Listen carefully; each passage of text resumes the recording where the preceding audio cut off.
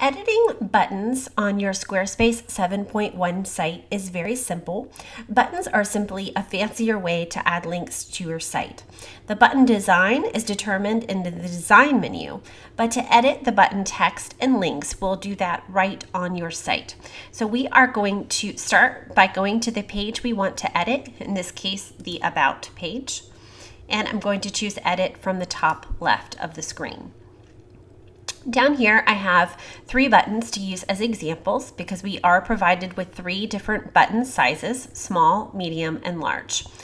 And to edit a button, I'm simply going to hover over the button box and choose the pencil. And then here, I can edit the button text just by typing right here in this space. So we might want to say, visit my contact page.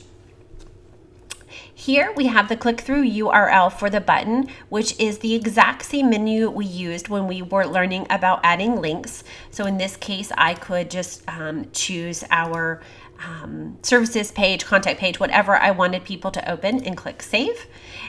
Here is where I change the size of my button. So I, again, can do small, medium, or large.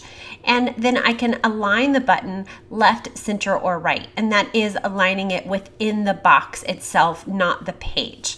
And then just click Apply. So it's very easy to change the text of the button, the size, and the alignment. You can also add special characters in your button text to further indicate to a user to click the button. So in this case, sometimes I will put an arrow at the end, and you can use a number of shortcuts on your own computer or copy and paste that symbol from another site, but you can easily change the text and the links, again, linking those to external sites or another page within your website. So buttons are just a visually appealing way to add a link to your website, and editing them is fairly simple.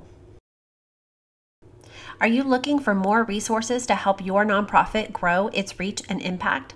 Unlock my free nonprofit resource library that includes exclusive workbooks, templates, and training videos to help you tell more people about the incredible work you are doing. Just go to 19design.net to get your access right now. Until then, keep making a great first impression online.